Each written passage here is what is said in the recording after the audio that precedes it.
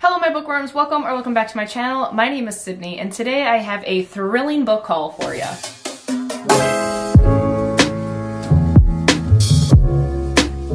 If you happen to be new here, please do consider subscribing down below. I put out new videos every single week that I'm sure you don't want to miss. And as always, I have my social media links down in the description as well. Now, today's video is very exciting because not only is it another book haul, but it is a themed book haul, which is thrillers and mystery, murder mystery, whatever these are considered. Now, me as a person, I haven't really gotten into the thriller genre very much thus far in my reading career, so I went over to Twitter and asked you guys what your favorite thriller book was. And so I took 10 of those suggestions and then I went and bought them. So now I will be reading them throughout this next year and diving just a little bit more into the thriller genre, which I'm very excited about. The first book that I'll talk about is The Night Swim by Megan Golden. And this book caught my attention right away because one of the scariest things for me is the idea of drowning. Like, you will never catch me on a cruise ship because that terrifies me. Being on a big open water without being able to see land, like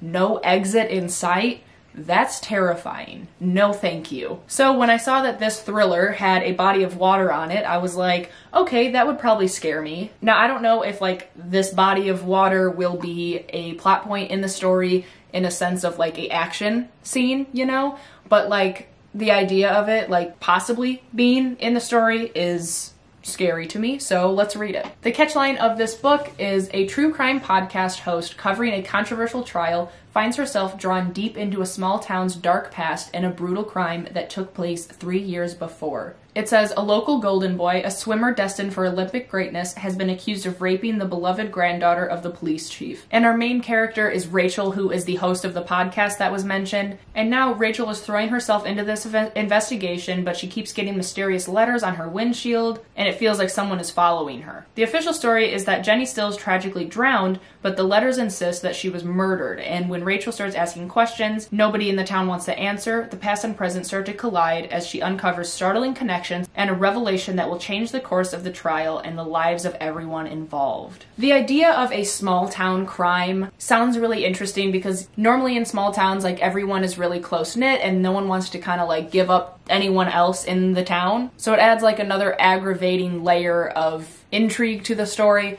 So this sounds really interesting and I hear good things about it. I know Kayla from Books and Lala really liked this book, so that's promising because I trust her tastes to begin with. The next book that I got is Truly Devious by Maureen Johnson. This is one that I would have never guessed was a thriller just by the cover for whatever reason. I don't know, it just doesn't strike me as a mystery thriller. I mean, like, maybe the title, like Truly Devious, like I get it, but I just wouldn't have guessed. And we know I love a good catchphrase, and when it rhymes, I'm just a sucker for it. So this one says, look, a riddle, time for fun. Should we use a rope or a gun? That's terrifying. Basically, in the story, we have Ellingham, whose wife and daughter were kidnapped. The only clue was a mocking riddle listing methods of murder signed with the frightening pseudonym Truly Devious. Their disappearance became one of the great unsolved crimes in history. And many years later, true crime aficionado Stevie Bell is set to begin her first year at the Ellingham Academy, and she is determined to solve this cold case. And Truly Devious has made a surprise return. The past has crawled out of its grave and someone has gotten away with murder. And this is a trilogy, so I am not sure how I feel about the fact that it won't be wrapped up in this book, that I'll have to continue a series, which could be interesting because we know I like good series, but also, I mean, I know that it's gonna end in a huge cliffhanger, and we'll just see how it goes. Isn't Stevie Bell the character from Schitt's Creek? I know her name's Stevie. Is Bell her last name? Oh, Bud. Isn't it Bud? Oh, Stevie Bud. Okay, never mind. We're good. We're fine. The idea of having like a cold case and it being like one of the biggest unsolved crimes in history is super intriguing to me, so I'm very interested to see how this book goes. I just know that I'm gonna picture the main character Stevie as Stevie Bud from Schitt's Creek, and I'm not mad about it. Alright, the next one that was recommended to me was One of Us is Lying by Karen M. McManus. And this one, I think, is pitched to me as The Breakfast Club meets murder mystery. And I'm not entirely sure how I feel about it because I do love The Breakfast Club so much. It's a great movie. It's a classic. But I don't know how I feel about it being, like, reimagined. So we'll see how it goes. I mean, it does sound pretty interesting. It says, On Monday afternoon, 5 students at Bayview High walk into detention. The brain, the beauty, the criminal, the athlete, and the outcast. Only the outcast never makes it out of the classroom. Before the end of detention, Simon, the outcast, is dead. And according to investigators, his death wasn't an accident. On Monday, he died, but on Tuesday, he planned to post juicy reveals about all 4 of his high-profile classmates, which makes all 4 of them suspects in his murder. Or are they just the perfect patsies for a killer who's still on the loose? Oh, that actually sounds really interesting. I didn't remember reading the part that he had planned the reveals after he was dead. So that's crazy. Okay, that sounds really interesting. And there's a sequel to it, so I don't know if it's gonna wrap up in this book, like this mystery, and then the next book is like a separate mystery in the same setting, which I hope that's the case because I like thrillers when they are like a concise book. That's what I prefer. Like I've read a whole lot, like I know what I'm talking about. But yeah, I mean, this actually does sound pretty interesting now that I've actually read the whole synopsis. The next one that was recommended is Home Before Dark by Riley Sager. And this one has been very popular around BookTube, so I'm sure you're not surprised to see it on this list, but I am excited to pick it up. Because obviously I chose it for one of my book of the month purchases, and this cover is just really, really beautiful. All of this green, it's spooky. And to my understanding, this book is like a house paranormal ghost thriller story. And in this story we have Maggie Holt, who 25 years ago, she and her parents, Ewan and Ewan, moved into Bainbury Hall, a rambling Victorian estate in the Vermont woods.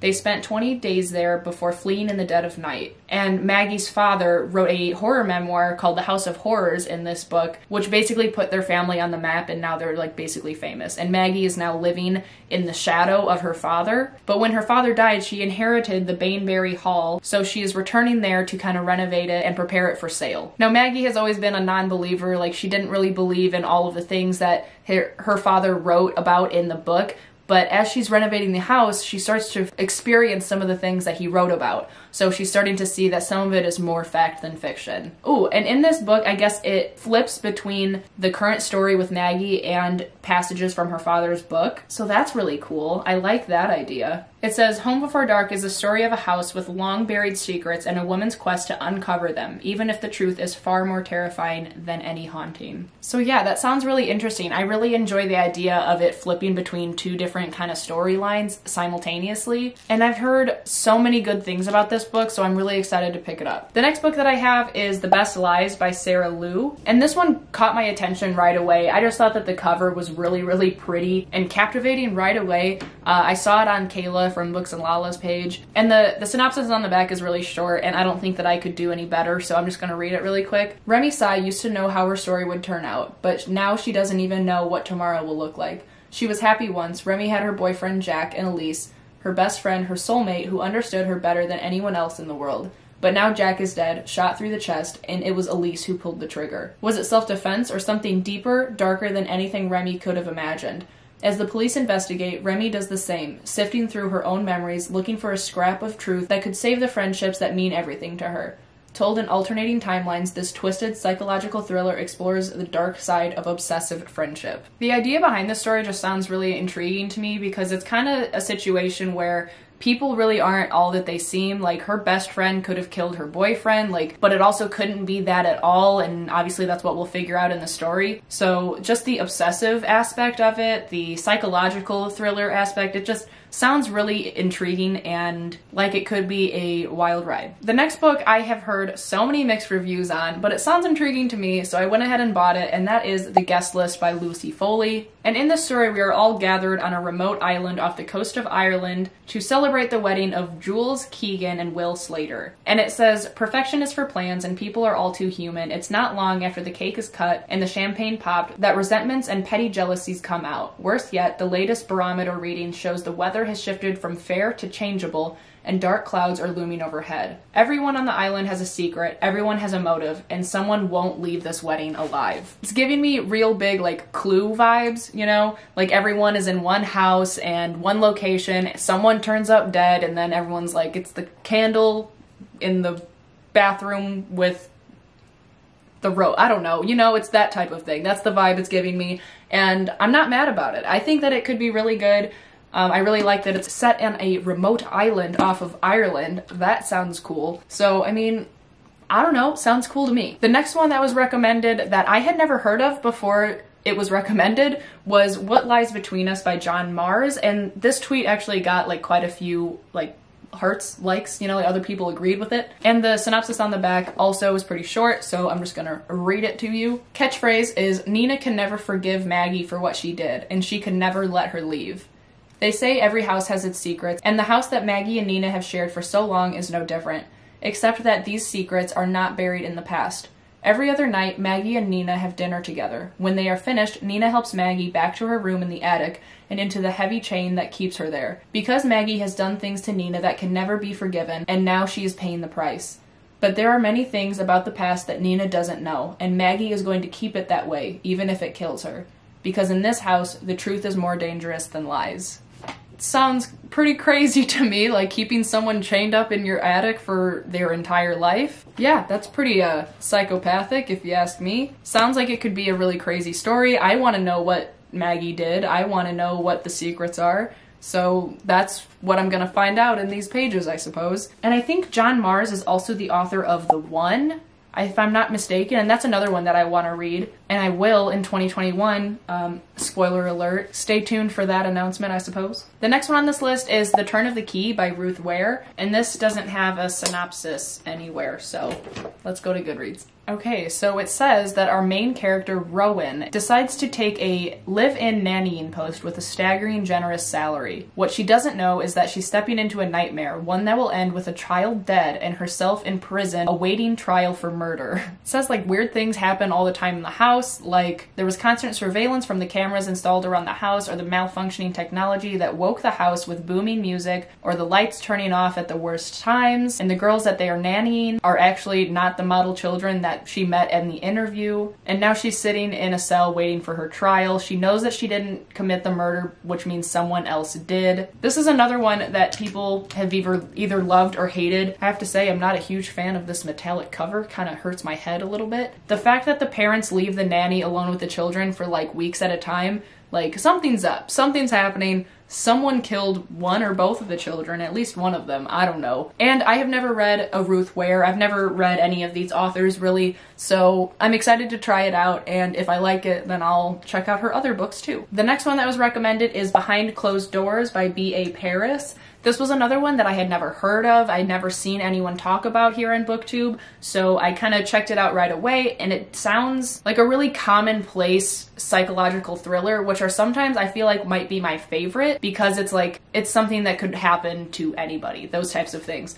Basically, in the story, we have a couple named Jack and Grace, and they are like the picture-perfect couple. He is a dedicated attorney who has never lost a case, and she is a flawless homemaker, masterful gardener and cook, and dotes on her disabled younger sister. But it's difficult because you realize Jack and Grace are inseparable. Some might call this true love, others might wonder why Grace never answers the phone, or why she can never meet for coffee even though she doesn't work. How can she cook such elaborate meals but remain so slim, or why she never seems to take anything with her when she leaves the house, not even a pen, or why there are such high security metal shutters on all the downstairs windows. Some might wonder what's really going on once the dinner party is over and the front door is closed. Sounds like abuse to me. I don't know. That's my guess. That's my theory. Right off the bat, you heard it here first, but it's pretty quick. It's 293 pages and the font is super big, so it seems like it would be a pretty quick read. And I don't know, just something about that synopsis really makes me feel like I would be scared of this book. So let's read it, right? Okay, the last one, the very last one, no one actually tweeted about. No one actually recommended it to me, but I know that Kat from Paperback Dreams loves Karen Slaughter, and she recommended that if you were to start with a Karen Slaughter book, she would recommend The Good Daughter, so that's what I got. The catchphrase of this book is, two girls are forced into the woods at gunpoint. One runs for her life, one is left behind. Sounds like a Law and Order episode. So basically in this story, what I'm gathering is that 28 years ago, Charlotte and Samantha Quinn live in a happy small town family life, but one night someone attacked their family in the home, which left their mother dead, and their father, the town's notorious defense attorney, devastated. And that night basically resulted in a bunch of questions of like, what really happened? Why did this happen? That type of thing. And now Charlie has followed in her father's footsteps and become a lawyer herself. But violence comes to Pikeville, the small town. Again, Charlie is plunged into a nightmare. Not only is she the first witness on the scene, but it is a case that unleashes the terrible memories she spent so long trying to suppress. Because the shocking truth about the crime that destroyed her family nearly 30 years ago won't stay buried forever. This family's got some secrets, that's what I'm gathering. And from what I hear, Karen Slaughter does a really good job at writing thrillers. I hear that they are pretty brutal and graphic. I know her other stories are even more graphic on like more touching topics, more like triggering topics, I guess. And this one, from what I hear, is one of her like least triggering books. So we're gonna try this one. We're gonna see if I like her writing style and that type of thing. So these are the 10 thriller books that I will be reading, and I look forward to diving deeper into this genre while being sweaty and anxious and reading these books. But that is all that I have for you today. So if you are still watching, leave the emoji that's like that, like screaming, you know, because it's a thriller haul. What's up? But don't forget to subscribe down below, like the video. I appreciate your support, and as always, be kind to one another and happy reading.